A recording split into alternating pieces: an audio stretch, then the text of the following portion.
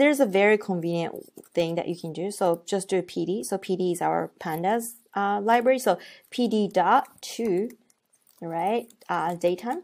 And then you can pass this column, which is called prior sale date, right? If you do this, this will give you the actual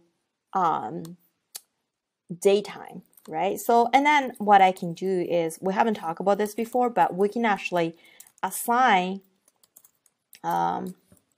this new thing back to the same field name. So this is how you can assign values into a column, right? You can actually do this with the new column too, right? So what if I want to create df dot, new column, right? So I can just call this just one, right? So this is going to be a dummy column. And then when you actually do that, you can actually then look at df dot head. Notice that there is this new column, right? So like 1. But then I can drop it later, but this is how you can do the column assignment.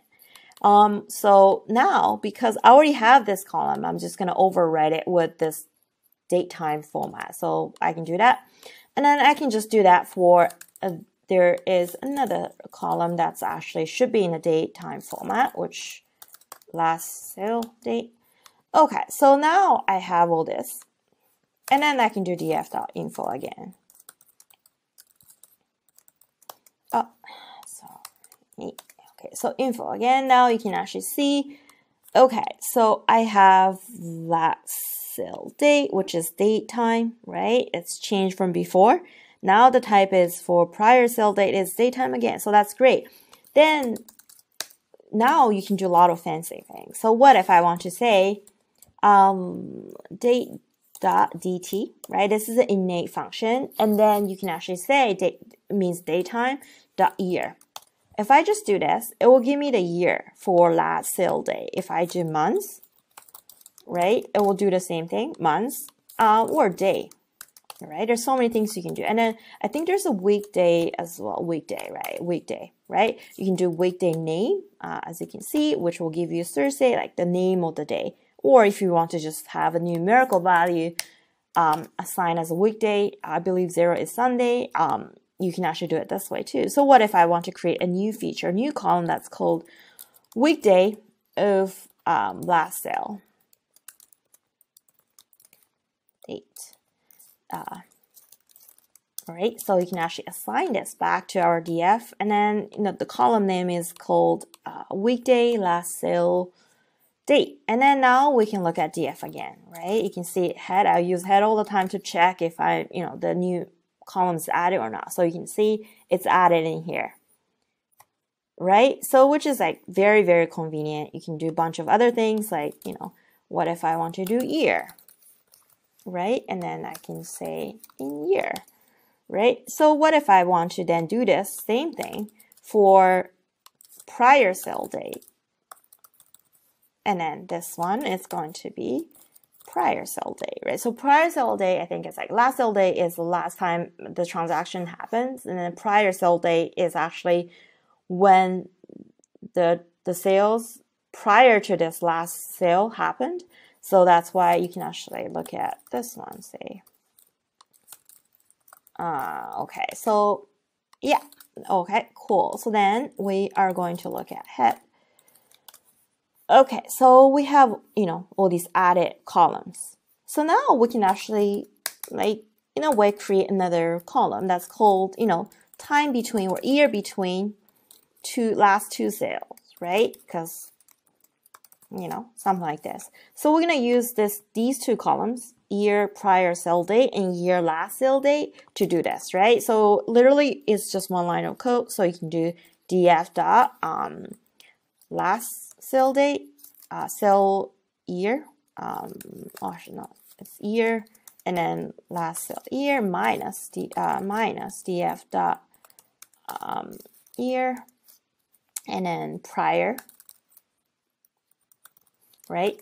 So this will tell you the difference, right? How long did it take for the last after the prior sales date and how long did it take for the last sale date to happen. And in the unit is year. So you can actually look at this again and see, okay, is it added? Is it calculating it right? So, okay, so I have this 3 in year. So yeah, 2009, 2004. So yes, the difference is 5, right? So prior sale date year is actually 2004. And then last sale date and the year of that is actually 2009, so the difference is 5, and then this happens in the same year, so it's 0.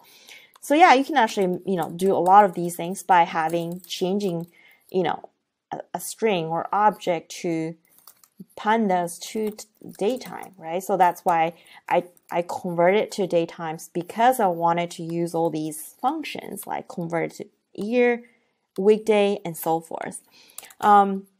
So great. So now let's look at the actual correlation, right? Which is like made very easy. It's like df.core. That's it. So core is a function, therefore you'll have to have the parentheses. So df.core will tell you all of the correlations of the numerical fields. Like numerical fields only numerical fields can have correlations, right? So you can actually see what is the correlation of, because what I'm interested in is really, it's a huge matrix, but what I'm interested in is really just the estimated value, right? So this is what I'm interested in. You can actually see, go down as 1 to 1 is because you have estimated value to itself, therefore the correlation is always going to be 1. But what is the highest one, right? Just eyeballing this, I see 77, right? What is that? I'm going here. It's going to be, last sale amount, obviously, right? That's what we saw in the pair plot as well.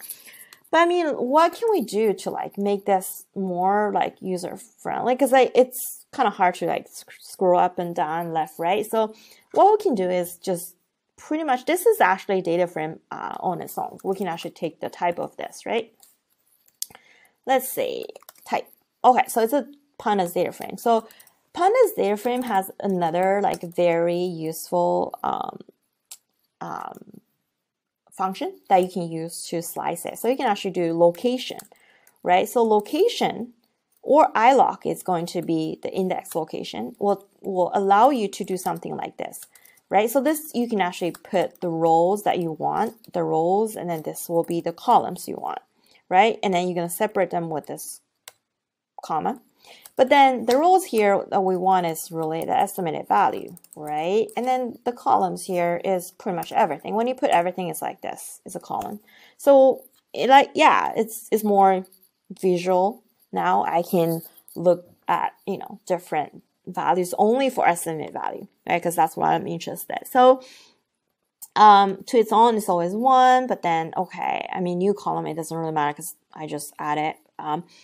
So yeah, so obviously the highest one is the prior sale amount still, right? It's in here, right? So what if I want to sort it, right? Sort, I guess you can sort values, and then you can actually say something like this, right? So when you sort it, and these two they don't really count, so you can actually say the highest one is this, but I want the highest one to be, to come on the top. So you can actually say ascending, right? Ascending is equal to false. Oh, it works. Yeah, it works. So you can actually say, okay, I have all these columns, and then the highest one is indeed this one, right? And then later, when we get into modeling, I'm gonna actually take, say, the top few features or columns because they have the highest correlations. In this case, it's going to be last sale amount, square footage, bathrooms, rooms, right, and prior sale amount, right? So it is intuitive, right? These are pretty much important features when it comes to a value of a house. So these are the things that you can do in terms of statistics, including visualizations, including looking at the different, stats, right? And then definitely the correlation function is very, very important.